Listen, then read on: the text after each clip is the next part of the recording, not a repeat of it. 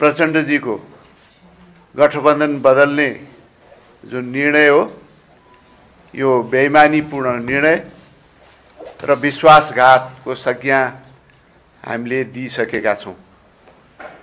प्रधानमन्त्रीजीले संसदमा आएर बोल्दाखेरि जे विषयवस्तु उठाएर मैले गठबन्धन परिवर्तन गरेको हुँ भनेर भन्नुभएको छ, त्यसलाई हामीले कपोलकल्पित र बहानाबाजीको संज्ञा दिएका छौँ।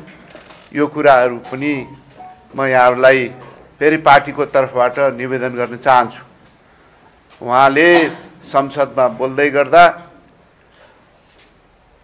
नेपाली कांग्रेस पार्टीको महासमितिको बैठकमा आएका धारणा, त्यसमा उल्लेखित दस्तावेजमा उल्लेखित विषय, कोशीका कुरा आदि इत्यादि उल्लेख गर्नुभएको छ।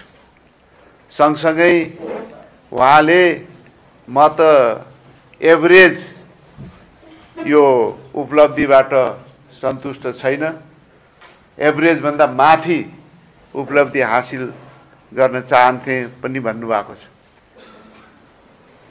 यी सबै कुराहरूमा पनि कुनै आधार छैन र यो सबै बहानाबाजी थियो र उहाँले जे गर्नुभयो सोची सम्झी उहाँको जुन एउटा प्रवृत्ति यही निर्वाचनपछि, आम निर्वाचनपछि पनि 3 पटक गठबन्धन परिवर्तन गर्नुभएको छ। उहाँको यो प्रवृत्तिजन्य यो निर्णय र अरू कुनै आशयका साथ यो भएको छ भन्ने कुरामा पनि अब दुईमत रहेन। जहाँसम्म महासमिति बैठकको निर्णय छ, हाम्रो निर्णय स्पष्ट थियो। त्यो निर्णय भनेको के हो भने यो गठबन्धनलाई सुदृढताका साथ अगाडि बढाउने हामीले गरेका निर्णय चाहिँ त्यो हो।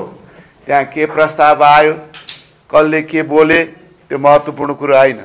महत्त्वपूर्ण कुरा के हो भने तपाईहरुलाई थाहा छ त्यस बेलामा चाहिँ सम्प्रेषित जुन चाहिँ नोट महासमिति बैठकबाट पारित गरेर सञ्चारकर्मी साथीहरूलाई पनि सम्प्रेषित गरियो। त्यसमा यो गठबन्धनलाई निरन्तरता दिने र मजबुत गर्ने नै थियो भनिसकेपछि उहाँले जुन बहानाबाजी गर्नुभयो त्यसमा कुनै आधार छैन भन्ने कुरा पनि स्पष्टै छ।